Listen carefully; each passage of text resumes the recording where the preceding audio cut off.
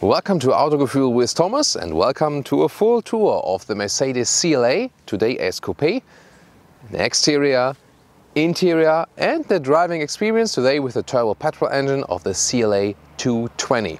And of course everything, as you know, in full HD, full screen and full length. Let's go!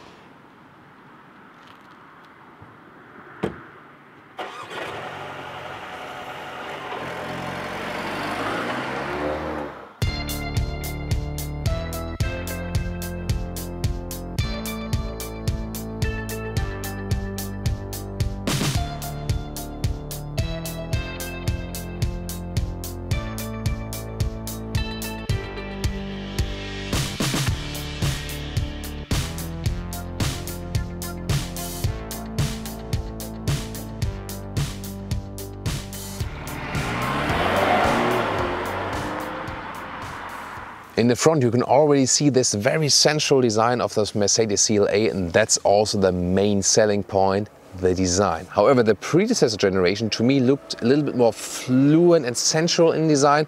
This one here a little bit more mainstream, but I think still good looking. Headlamps start from halogen. Yeah, I think they should work on their extra equipment list, so to include more for the customer. Optional LED and optional, the LED multi-beam, and also for more high beam functionality. Oh, that was a Porsche, I think. So then here, those black elements, those are closed. This is, nothing special then. However, I really like this dot style grille in the AMG line we have here today. So this is my favorite Mercedes front grille. And this white color will especially play a role when we take a look at the interior color very soon. The length is at 4.69 meters, 15'4" or 184 inches. That's 5 centimeters longer than the predecessor and 15 centimeters longer than the Mercedes A-Class sedan, because nowadays they have the A-Class sedan, which is on the same platform than this one, the Mercedes CLA, and then there's the Mercedes C-Class. And that is at the same length than this one even 2 millimeters longer. Why? So that doesn't make too much sense to me. Well, it is how it is. And the design, well, that's not a Porsche, it's a Jaguar F-Type. Think of V6, but that one already has a good sound. So the roofline right there, pretty central. Here again with this typical CLA ending, Coupé style. 4-door, of course. Also frameless doors, that's also special with this car. So yes, still a very central choice. The biggest wheels are those 19-inch, optional, also AMG style. I think, will they still work? Well, we have the adaptive suspension here. There's base suspension, 15mm lower sports, fixed suspension, and then adaptive suspension. We have the adaptive one today, which is also the best, definitely. We'll tell you more about the comfort if it still works with the biggest wheels. And of course, then, panoramic roof available also in need today, and strong shoulders in this part, but everything with a round design. That's also what they're doing at the moment at Mercedes. 16-inch would be the base wheel size, by the way, if you're interested. And well, this 3/4 rear perspective is, something very special with this car. Is also where the designers pay special attention to, and it indeed looks like a raindrop from the rear. It's, seamlessly integrated, the whole design, also as the tail lamps are laid out. So I think that's also what making this CLA special, and then you can maybe understand that there's still some differentiation to an A-Class sedan and also to a Mercedes C-Class. CLA 220, that's the engine for today. Which one it is exactly, I'll tell you more on the engine part very soon. And 4Matic, this one is also available with the all-wheel drive. That's always front plus rear on demand. One design flaw there is, we all agree on that. Fake exhaust tips here, and they are pure fake. This is just pure cosmetic, and there's nothing on the inside. The exhaust underneath. They do that nowadays, for packaging reasons, for that they can put the particle filter somewhere, that they can also maintain a same design on the rear, no matter of the engine. But come on, then just leave out the fake exhaust tip, make it with a nice chrome line here, and that's it, and it will be as beautiful, designers. Or what's your take on that? Yeah, and since this one here is a design object, it also gets one more perspective here, straight 90 degrees from the rear. So, do you like the design overall? Let's discuss it in the comments. Now to engines. The CLA, by the way, also built in Hungary. Then 180D, 1.5 liter, 116 horsepower, 200D, 2 liter, 150 horsepower, 220D, 2 liter, 190 horsepower, all front-wheel drive. And then the petrol side, CLA 180, 1.4 liter with 136, CLA 200, 1.4 liter, 163, The small ones are the Renault engines, and the 2-liter ones, diesel and petrol, are Mercedes, like this one, the CLA 220, 2-liter 4-cylinder engine, 190 horsepower, optional with all-wheel drive, like we have here today. Acceleration figure here is about 7 seconds. Then there's the CLA 250, 2-liter 4-cylinder, 225 horsepower, had that last time, 6.3 seconds. And then of course the very strong ones, the AMGs, the 35 AMG, that one then with 306 horsepower, and the 45 the 45 AMG with 387 horsepower or 421 horsepower in the 45S. Whew, that's a little much for this displacement, but I think the one we have here today is actually quite decent as for this perspective. Oh, that's hot. Can't touch this.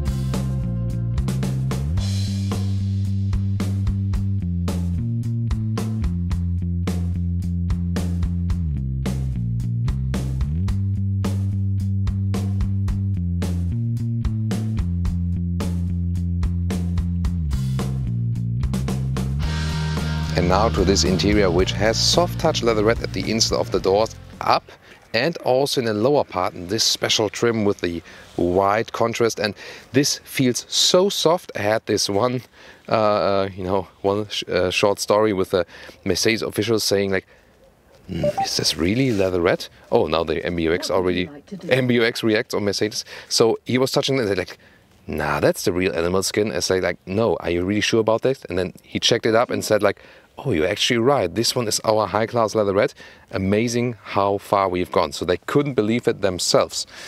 Then here, this is a matte wood trim, also very beautiful. This combination is really cool. Memory seating here for the electric seats. And here, this one even has seat cooling and seat heating. The MBUX goes all over the place while I'm talking about Mercedes. And well, the seat cooling does belong to those seats here. And you have base seats, you have sport seats, as we can see it right now with the integrated head restraint. And you have so many different seating choices, and most of them are actually sustainable and animal friendly. That's really cool. We have, for example, a fabric brace seat, so the cloth basic. Then there is a mix of fabric on the inside and this leatherette, Artico or MBTEX are the brand names, depending on the country, on the outside. Then there's also Dynamica microfiber and an AMG line on the inside, and this one here at the outside. And then there's also like this full Artico or full MBTEX available for the whole seat if you want this slick animal skin look, but yet again want to combine luxurious interior with being more animal friendly. And this is also the case here. So this one is not animal sourced, although it 100% looks like it, and it feels so high class, so soft, even with the optional perforation. So you can get this seat here without the perforation as a base, and if you go for the option, it's about even more than 1,000 euros extra. This perforation here is an option for the seat cooling, and this is one of the very, very rare occasions where we find a leatherette seat with a seat cooling. Mercedes and Tesla, they both offer that. I think no one else at the moment. If you know someone else, then please tell me in the comments. And that's what I'm talking about. When people want to combine luxury and sustainability, that's a good example for that. Then steering wheel is also available in different forms. If you want that animal free, the base one is actually for the CLA. Then this one at the moment is animal skin, but you can also get the other one if you like, and you can also get one with microfiber, better dry grip on the side, or one also with total microfiber, but I'm not sure if you can only get it for the AMG, but also for others. Gotta talk to your dealer for that, because this one is already the sporty form, but not the sportiest. Always when I talk about Mercedes, the MBUX voice recognition gets activated. I'll soon show you more about that. But definitely, I mean, this first look, so impressive what they've done here in a compact platform car with the interior. Getting inside is fairly easy, and you have a quite sporty seating position indeed. So yeah, and this also feels more like compact size vehicle, also in the space in the front. So in the mid-size segment, although this one's the same length than the C-Class, I think you have a little bit more space and a little more seating area. However, you have about 5 centimeters more shoulder room than in the predecessor CLA, because remember, the whole car, the whole track is also 5 centimeters wider, and that also transfers to the interior, so better than in the previous generation. Seat here has the electric adjustment on the inside of the doors. I can do that well at the moment, and the steering wheel, yeah, with the manual adjustment, but very smooth process, and also, you know, very well adjustable, so that's pretty cool. With 1.86 m or 6'1", that leaves me hardly any headroom right there, so I can put the hand over my head barely. With this panoramic roof, if you don't go for that one, you can have a little bit more headroom if you like. So, I mean, it's decent, and you can also sustain longer motorway rides, definitely. But for me as a tall person, I think I sit a little bit more comfortable in the C-Class. Yeah, or for example in the Mercedes SUV. But then again, if you're a little bit smaller, that won't be such an issue. And I want to show you one cool trick already. Hey Mercedes! How can I help you? Open the sunroof. I'm opening the roller sun blind on the sliding sunroof. Yeah, magic. But for the real opening, for security reasons, you have to then do it yourself. And that is right here. And then you have some fresh air right there. Now look at that. That really has still a wow factor. Here also for the other A-Class cars. You would start with 7-inch screens on both sides. Optional then the bigger one, 10.25 on the right side, and optional 2 times 10.25 inch, and then you have this going through design, so that looks pretty fancy. Also then those round vents here, they are design highlight. This is black piano lacquer, I don't like it that much, but cool. For example, this perforated structure right here on the right part. Then again, matte wood is being used right there, high class, and leatherette on top of the dashboard. So the build quality, again, fantastic. Shifting pedals if you like it, but the dual clutch transmission usually does all the good job. Left side with your thumb here, you can use this small black pad and then control the instruments right there. On the right side, you can also use your right thumb then to control the central infotainment screen, but also via touch. And the third thing would be using the lower trackpad, so redundant controls, however you prefer it. Why not? Climate unit, nice clicking sound, and still very well reachable. This one is also quite well aligned. As for the buttons, sometimes they don't align those this button line that well. In the very lower part, you have an inductive charging pad next to a USB-C supply for the Apple CarPlay or Android Auto connection. Then you have those cup holders. They can also flip out and be a little bit more adaptive. The touchpad here with the driving modes on the left side, volume on the right side, and also some hotkeys, for example. And then you also have this flipping out middle console, and then some space underneath. 2 USB charging points, just for charging, not for connecting. And those digital instruments, as I said, you can switch them around a little bit. That's always nice to show you here in styles and display. For example, you can also switch to a sports gauge, so you're pretty flexible as for that. You always have to go back to the main menu then for that. However, that's maybe a little bit annoying. Or here the progressive is also pretty clean and nice. Yeah, but I mean, I really like this blue style, however. But you can also go for the understated, that's then really minimalistic. But I think, yeah, here on the right side, you can also switch to those and then switch what's being displayed just on the left or on the right. So really flexible as for that. A lot of adjustments are possible. But I think that's maybe, you find one setup and then just stick with it. And you can also have your GPS information right there in the middle. They made big progress as for the head-up display, projected into the windscreen. That's an option at Mercedes, of course, as most of the stuff is an option. And here the allowed speed can be displayed there, the current speed, and also GPS information. So I already gave you an MBUX example for the sunroof. And here, for example, you can also do like, hey Mercedes. Hey Mercedes. How can I help you? Please drive me to Berlin.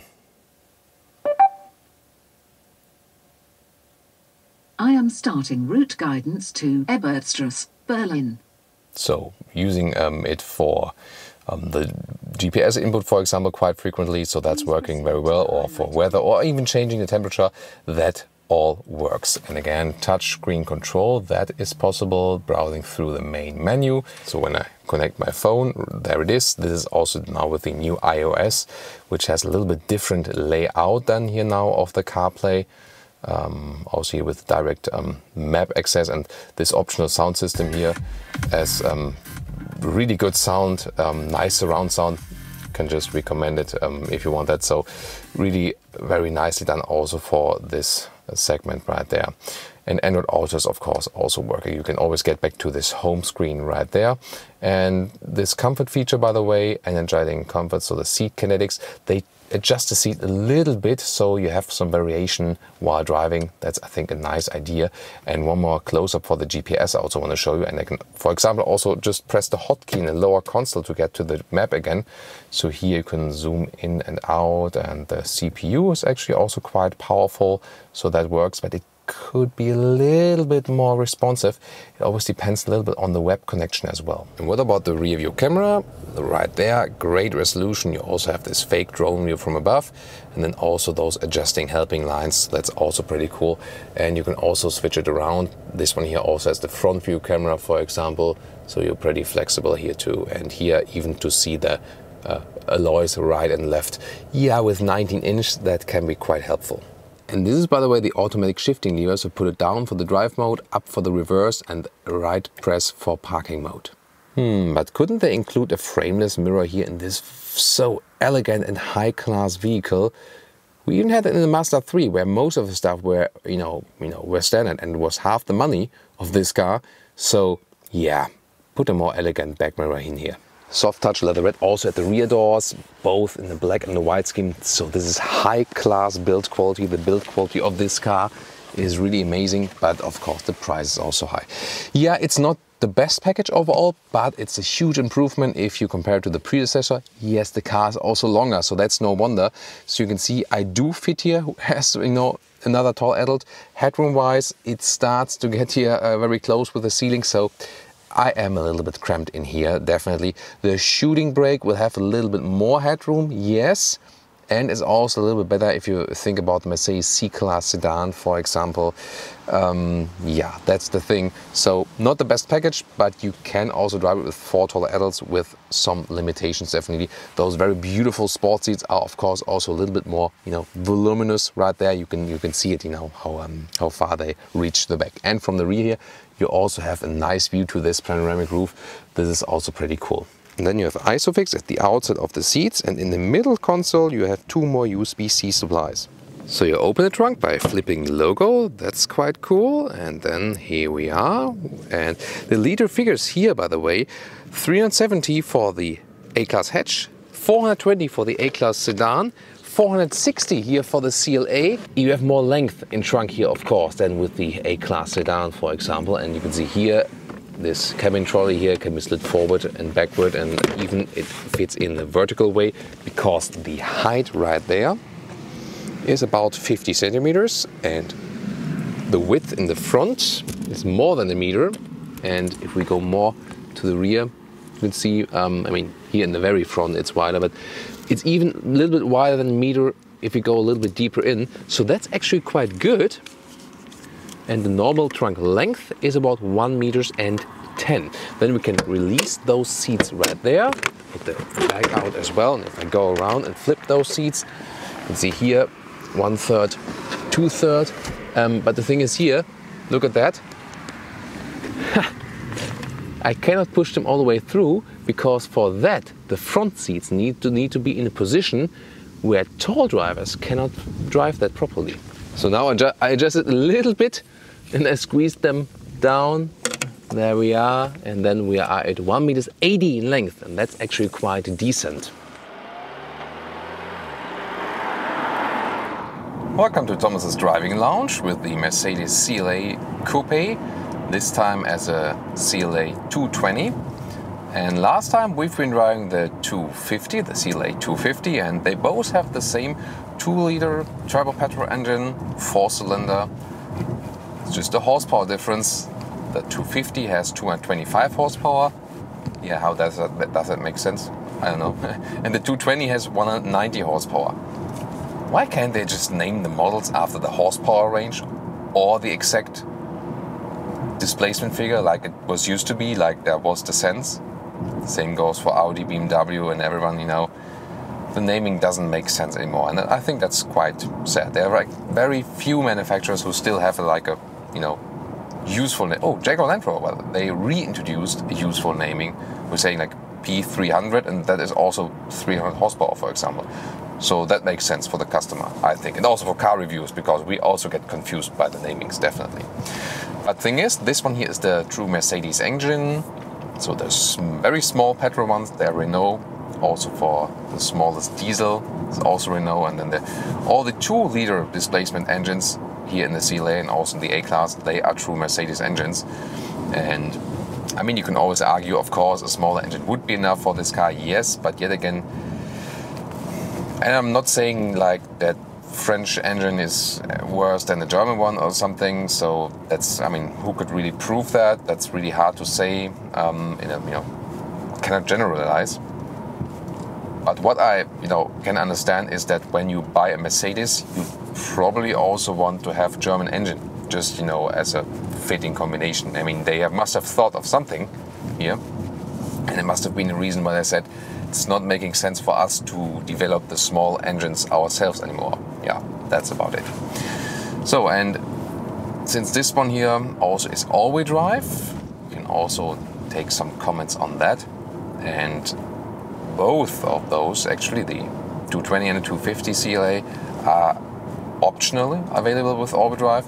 The 35 MG and the 45 MG are always all-wheel drive, so front plus rear, here on demand. So, and you don't have to go for it. Also, it does not change the acceleration figure. So this car driving here right now is about 7 seconds, 0 to 100 kilometers or 62 miles an hour. And the 250 is about 6.3 seconds, so there's like a little more than half a second acceleration difference. But yet again, I always say, when you have the choice for a car, get the one with the biggest displacement, but with the lowest horsepower output. That's the more, that's the best durability for the engine, that it's, you have the displacement, which is like the basic character for the engine, and more displacement does not mean higher consumption. Sometimes it's the other way around. I told you also last time in the Mazda 3 review that this downsizing trend is just something that is done due to the regulations and not because it makes sense. And yet again, we do favor engines that are more economical, definitely, of course.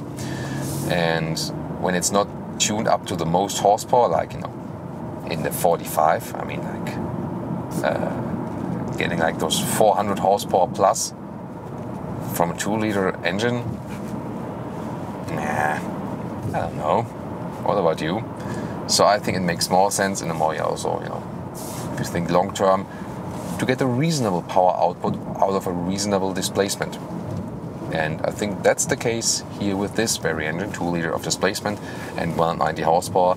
So if you ask me, for this very vehicle, I would probably end up buying exactly this engine.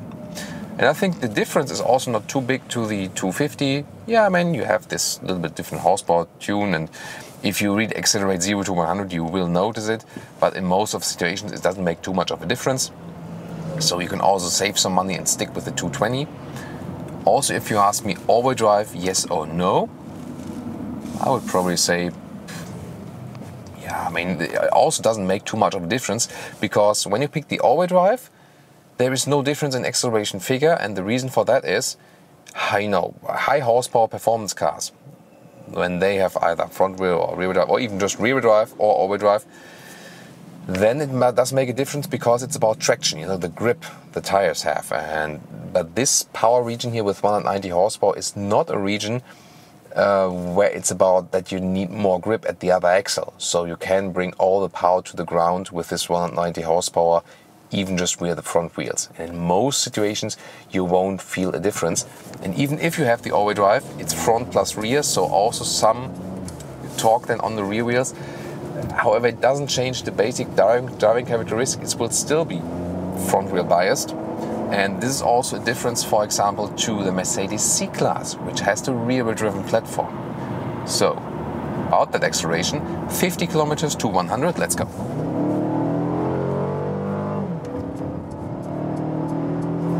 That's it. And I think that's definitely reasonable and also right-sized for this car. You see, I was in sport mode, and we got also a little bit more here from the engine. I think for a 2-liter 4-cylinder, the sound was quite decent here on the interior. Or what's your take on that? Then, if you want to relax more, we can put it back to comfort mode. We can set the adaptive cruise control right here on the left side, which is a useful option, the Distronic, how they call it. Distance to the car in front of me is being kept. And here at 100 kilometers or about 60 miles an hour, perfect noise insulation. This car is so silent here for this compact segment. And also at higher speeds. You know, in the CLA 250 review, we also had like maxed it out on the motorway. So compare that if you like. At a later stage, we also have a different color there and some different landscape surrounding, always enjoyable to watch. And there they also, you know, had a very good noise insulation even at the very high speeds. So also it has a good wind, you know, coefficient. So it's, you know, really stands well in the wind. As for the aerodynamics, that also helps with noise insulation. So you really feel at home on the motorway, although it's a compact vehicle. At some point when you're tall, as me, then you do have a little bit more comfort in either SUV style cars when you sit more upright, or then also in a segment above, so a mid-size segment would be above. However, I told you earlier, size-wise, this is mid-size. However, I sometimes find the seats in the C-Class maybe a little bit more comfortable, but just a little bit. But also in general, not with Mercedes. So tall people will feel a little bit more at home in a Volvo, for example, or in the Volkswagen than in the Mercedes. But if you're not as tall as me, it won't be such a problem. So, definitely also great motorway.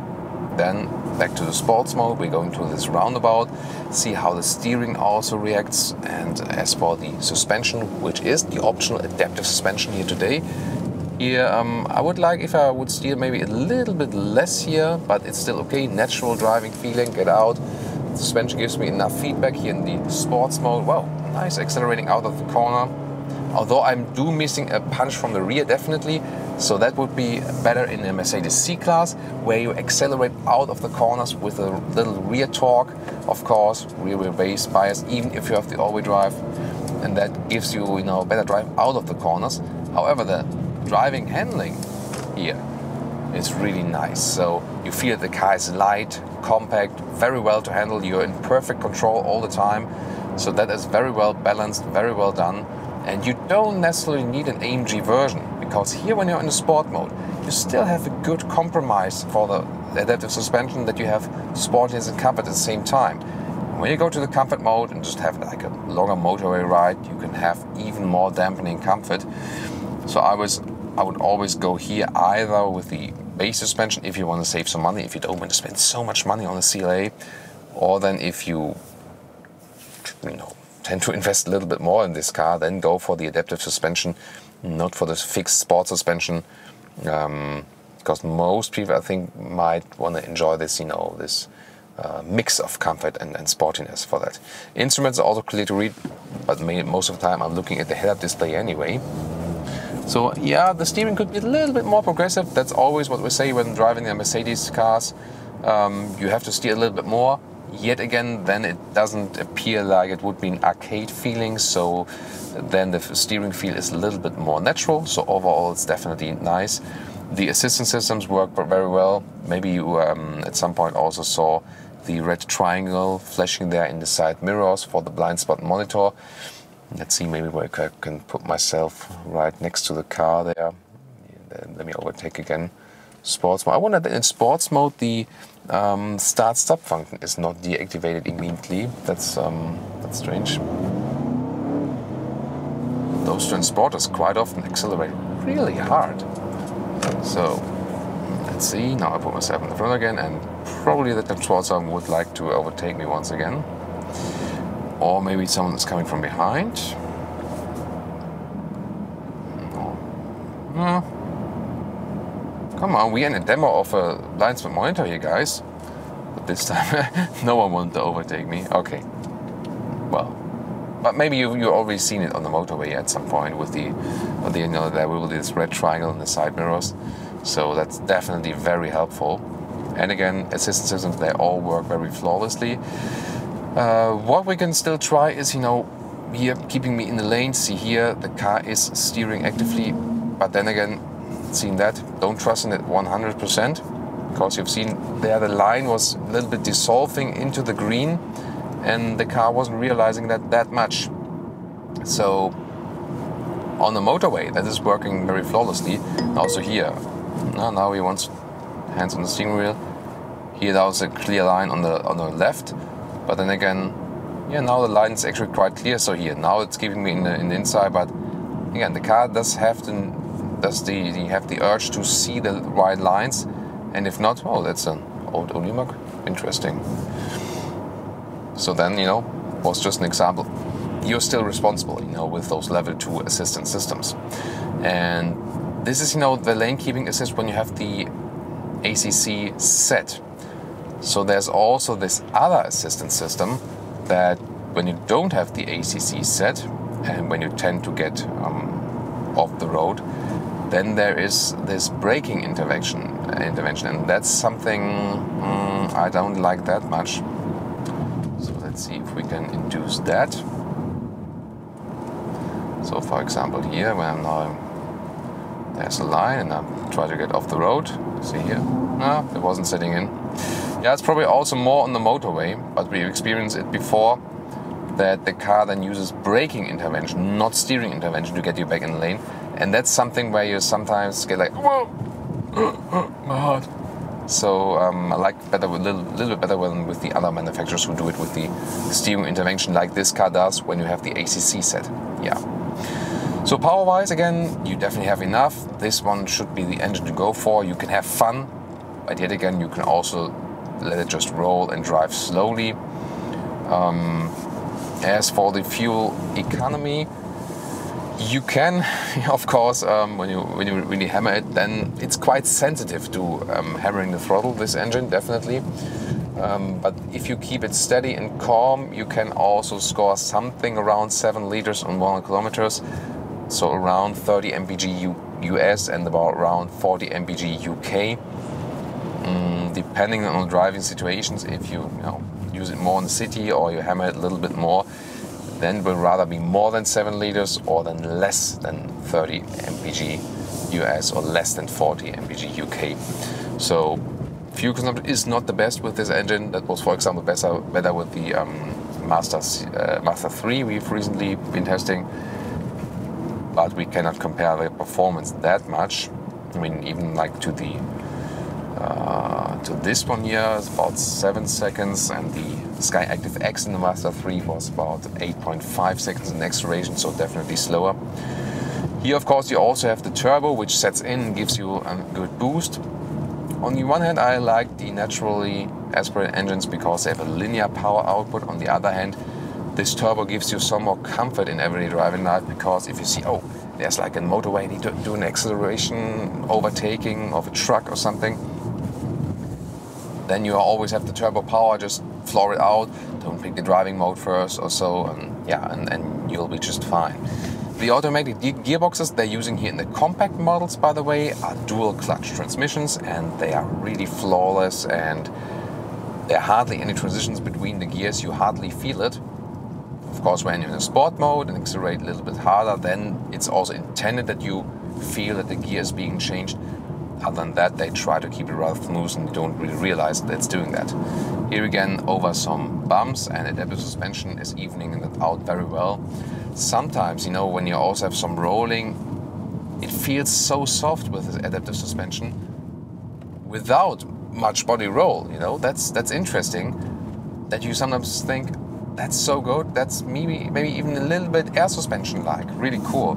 So with this good noise insulation and this elaborate interior dual horizontal screen there, head-up display, cooled seats on the sustainable leatherette surface, then also the soft leatherette here at the inside of the doors where I put my arm here, for example, the voice input, all those luxury features I have, then this really very comfortable adaptive suspension, you literally feel like being in a small S-Class. And I think that's definitely a big compliment for a compact size vehicle. The limitations again are somewhat the seating space, so that will not be an issue if you're smaller than me.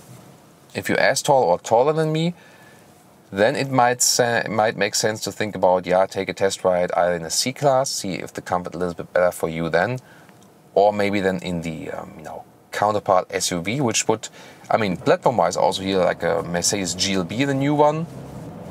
Yeah, of course, it doesn't look as fancy as this one, so that might not be a competition project for you. But seating-wise, it will be more comfortable, for example. So always when you have, lower back problems, the SUVs can make sense. And, there is this big SUV discussion at the moment, especially in Germany, saying like, SUV are the evil cars and nothing else. But the thing is, if you think about most SUVs that are bought at the moment are small and compact SUVs. And SUVs also quite often on the very same traffic space have more interior legroom, for example, where you can drive with more people. And also the consumption due to the other building form is quite often only like half a liter more on 1 kilometer or something. So it's not that much of a difference. I think we rather have to talk about, like the length of the vehicle, which traffic space are you taking and how many people are inside? Does it make sense? Or maybe like tax cars after the overall length, for example. But we cannot say like SUV is evil and the sedan not. Well, I mean, that doesn't make any sense. That's just this emotionally ridden discussion, with some good thoughts, for environment and people's safety, but it's without any, knowledge how the car market is working. So back to this car here, which is, definitely a sedan. We can say calling it coupe is marketing. Yes, definitely. It is the official name, so we also use it. And also to differentiate it, coupe versus shooting brake. They will drive the very same, by the way, so you don't feel if you're driving the coupe or the shooting brake. Same length, same wheelbase and so on. Same car, it's just that the rear trunk build is a little bit different. But here, I mean, such a flawless driving feeling. Again, for tall people, it could be a little bit more comfortable. As for this, seating space you have available, that's maybe the only thing I can, find negative about this vehicle. Yet again, I'm so happy about those high-class, sustainable leatherette seats, which are also cooled. This is really amazing, for example, and all of the comfort features I have here. So this is probably the compact vehicle that feels the most elaborate, the most exclusive, the most high class. Both exterior design and especially when you sit here on the interior. So it is super expensive, yes. Starting at about 30-something K in Germany with a base model. And then the AMG models are of course double or more than double the price. But even this year at 220, you can easily get past 50 or 60,000 euros. So you can also double the price with a non-AMG model with all those extras. So that's the biggest downside of this car, is the price. The pricing is, from time to time quite ridiculous already on this car. It's maybe just that some other cars are even worse in pricing at Mercedes. So you pay for the other cars even more. So that's maybe the only thing that is, getting us back to the CLA. But at least if you compare it to some other expensive vehicles, when you drive this one, you really believe it's an expensive car. You can get it. Maybe also, explain why. So, that collects your thoughts maybe a little bit more again. So overall, a very impressive ride for a compact compact platform vehicle. Yet again, we have to remind us always that the length is already mid-size. Pretty interesting, this concept. I'm really looking forward then to compare it very soon to the BMW 2 Series Grand Coupe when that one comes out.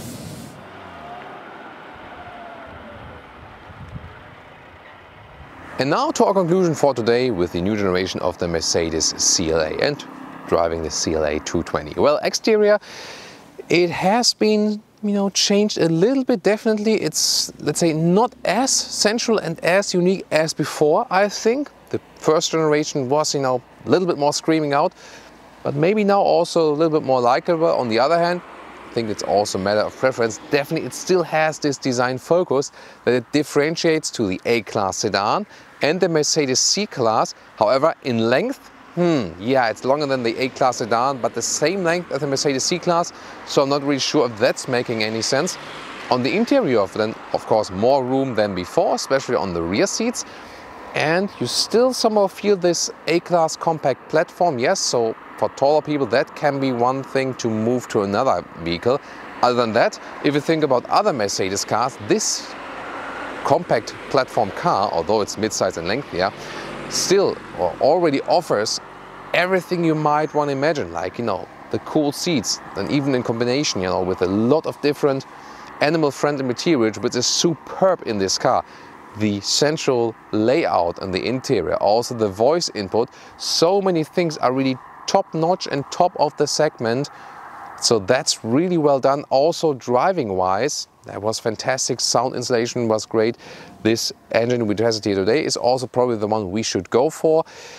Yeah, consumption could be a little bit less. That's not top-notch, but still in a normal or reasonable way, somewhat to say. And adaptive suspension is just fantastic here. Such an elaborate driving feeling. Told you at the end of the driving part. This is driving a small Mercedes S-Class already here in the CLA. Yeah, and then it's very, very expensive. Yeah, like 50 or then at some point 60K for a size of that one. But yet again, half the price of an S-Class. So that's probably also the conclusion for today. Thank you so much for tuning in to this review. Hope you also check out our other Mercedes CLA review and also the performance versions of the A-Class. So different reviews you can all check out or compare it to a Mercedes C-Class if you're interested in that. And definitely tune in to our very next review. Please subscribe if you haven't done so far. See you next time.